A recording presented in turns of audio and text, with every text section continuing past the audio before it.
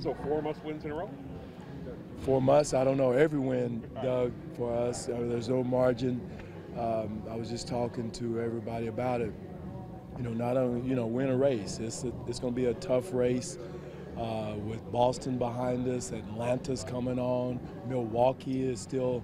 So it's going to be a bunch of teams where every game is a must-win, whether it's Brooklyn or San Antonio, whoever it is.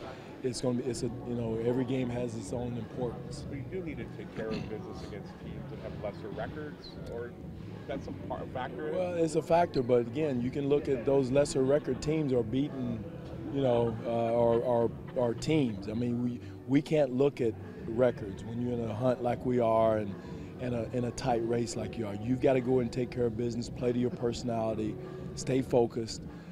The other night against Boston, I thought was one of our best nights we've had, playing through physicality, ending in winning time.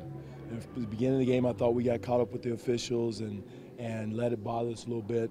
And Boston's a rough and tough bully type team. They play physical, and you've got to play through that.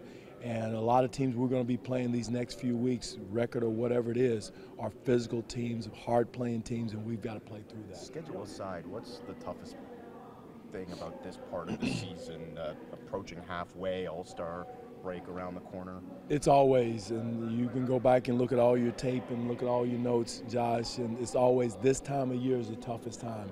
You can't see the All-Star break, you can't see that break coming, but it's it's down the road. It's there, so your bodies and minds go through a malaise right now, and that's what we got to fight.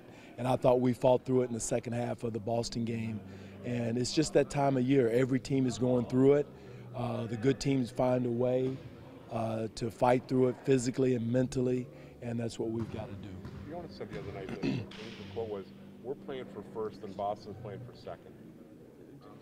I don't know about that. Yeah, No, we're playing for everything. I mean, we're playing.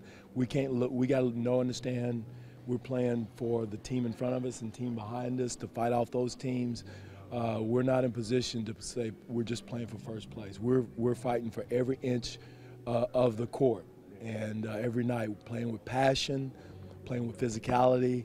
And all the other stuff will take care of itself when you do those things. But you know who's coming up behind you. No question. Boston, Atlanta, Milwaukee, all of them are. We've got the cavalry coming behind us, and we've got to think that way. And when you do that, you take care of things, whatever's in front of you. So that's the way we've got to approach it.